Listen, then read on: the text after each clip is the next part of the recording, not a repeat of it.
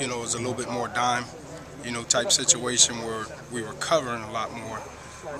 You know, in the past, kind of, you know, with Jamel, it's been more of a physical, you know, type guy, because we were seeing a lot of bubbles and screens and stuff like that, and that guy can defend those things a little bit better than a corner type, you know, body. But if it is a corner, it's going to be a bigger corner, you know, a more physical corner.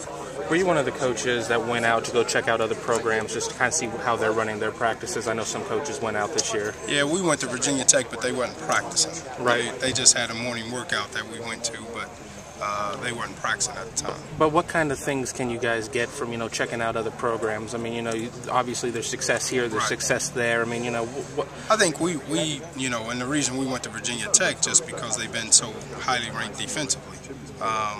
You know, a little bit of what they do is a little bit of what we do. So you try to go somewhere that does similar things to you that maybe you can pick up one or two, you know, coverages, techniques, you know, zone pressure type deals. So that's really what the visit is about. Coach Hazel said that they kind of incorporate a little something from what they got out of one of the things. I mean, is that, you know, something that, you know, happens frequently? And and then when other programs come in, I mean, they pick up things up? I mean, football's there ain't too much that is different. You know, I think a lot of people do what they do, but everybody does the same thing. They just word it different. You know, so I mean, zone pressure is a zone pressure is zone pressure. They may have different tracks and things like that, but you really just try to pick up one or two things. I mean, you're not going to change your package. You're going to do what you do, but hopefully you can pick up one or two things from them.